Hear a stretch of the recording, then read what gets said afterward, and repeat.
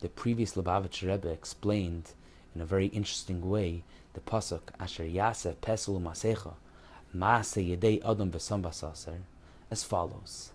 Maaseh Yedei Adam means a person's own understanding, a person's own personal explanation.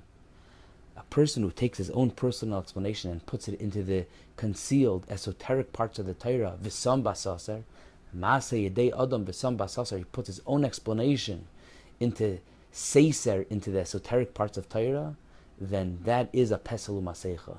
That is like an idol. In other words, a person has to make sure that when they're learning any Torah, especially Pnimius Torah, Chassidus, Kabbalah, they have to make sure not to put in their own explanations. They have to make sure that they're understanding exactly what the Divrei Harav is.